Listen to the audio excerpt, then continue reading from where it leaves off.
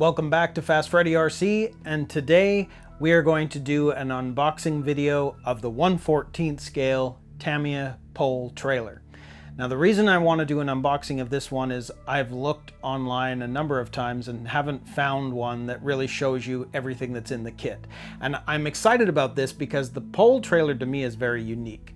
So I think we'll just go right into it and go right to the unboxing. Now what I'm kind of excited about with this one is it is the only trailer that they produce that is not based on the fifth wheel coupling. This is literally, it's being pulled behind the semi, and on the fifth wheel coupling is the apparatus that, you know, where the pipes are going to fit, and that moves with the towing of the trailer.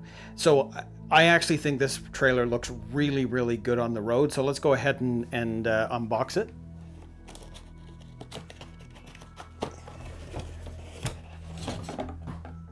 So those are the pipes that it comes with, which I think is pretty cool.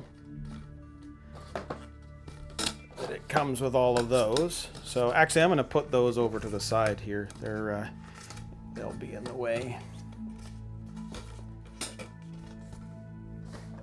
And inside this we have the Pole trailer instruction manual, which actually this is going to be really fun to build because it's a completely different hitch system for the rear of the semi.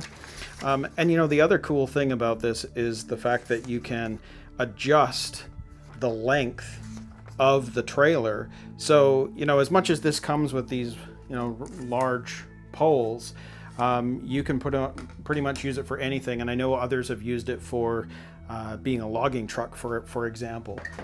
So let's just get rid of that, and let's take out this first box here.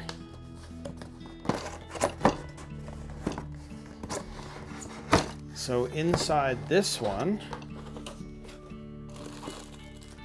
okay, so we have the wheels for the trailer.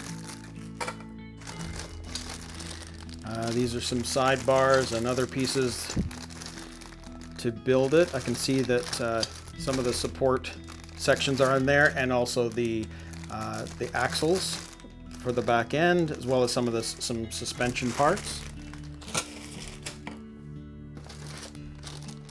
This one here. Oh well, you can see this is the back end of the trailer. And what I actually like about the Pole trailer is it has this piece here. Now I know that the Tamiya semi trailer, like the regular box trailer, does not. And typically when you're seeing semis on North American roads, this piece is there, and then of course you've got the mud flaps either side. So I'm actually really liking the fact that that's there, because it is not on some of their other trailers. Then we have some other pieces here. I can see that that'll be part of the attachment for the fifth wheel coupling. Some of these look like suspension pieces right here. Yeah, no, I won't know. I mean, we'll see as we build this. Then you have, these are the stickers. So you can see you've got your choice of license plates, some of the reflectors, logos. Not too many there, but there isn't much need for it on this particular model. And there is your main trailer plate for the rear. So everything about this trailer is actually going to get attached to this plate. I mean, that is the back end. This is where the back end is going to attach, and then that's the front end that's going to face the back end of the semi. So that's actually pretty big. That wasn't it's bigger than I thought it was going to be. And of course, then you've got your amber and red reflector lights as well. So I'll go ahead and put those pieces back.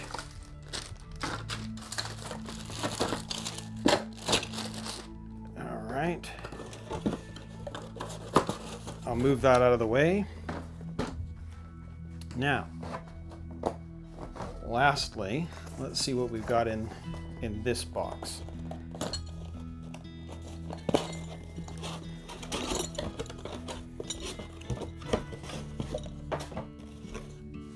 Okay, so this is everything else. So obviously we've got our tires. 1, 2, 3, 4, 5, 6, 7, 8. So we got all the tires for the semi, or for the trailer.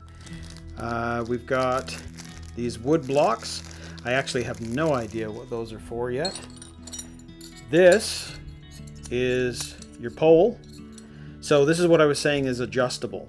So we can make this any length you want. Now obviously for now I'm going to use it with the poles that the trailer comes with, but this can be adjusted to whatever it needs to be, so that's great. And then we've got all of our parts bags with all of the different, you can see all of the different shafts. Your leaf springs are in there and the magnums, so that's part bag B. In part bag C, we have all of the shock pieces, and I can see some of those pieces are for the wheels in terms of connecting them to the hub. Then you've got parts bag A, which has the metal plate. I think that's the one that's actually going to partly be for attaching the front section, but actually I'm not too sure. That's a little shorter than, so I'm not too sure actually, but I can see that these parts here look like they're for the suspension, so more parts.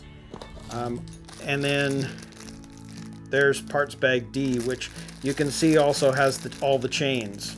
So these are all the chains for attaching the pipes and securing them. And this metal plate here, yes, this is the one that I know is for the front of the semi in terms of attaching the front section that holds the front parts of the pipes when they're on the trailer. But I mean, there's lots of parts in here. And then these here,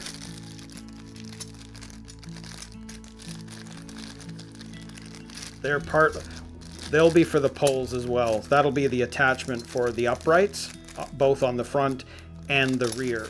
So those are metal. Those are 100% metal. And then this is more of the framework for, I'm sure, the back end of the trailer.